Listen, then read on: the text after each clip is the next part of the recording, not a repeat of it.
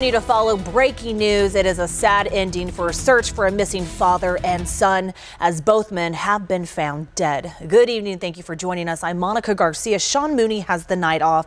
Let's get straight out to News 4 Tucson's Lupita Murillo live with what is happening out there. Lupita, a very sad ending here.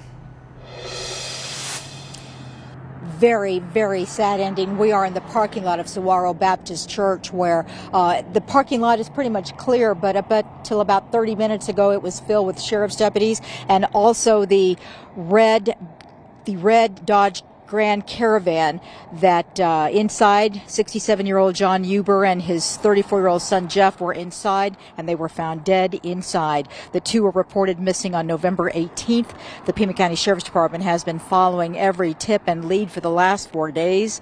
An off-duty deputy actually found the vehicle in the parking lot. John Huber was the president of his neighborhood association, and one of his neighbors reached out to News 4 Tucson and told us that he was a solid and kind man who gave a helping hand to everybody in their neighborhood. No word on how the father and son died. It is still under investigation. Reporting live from the east side, Lupita Murillo, News 4 Tucson.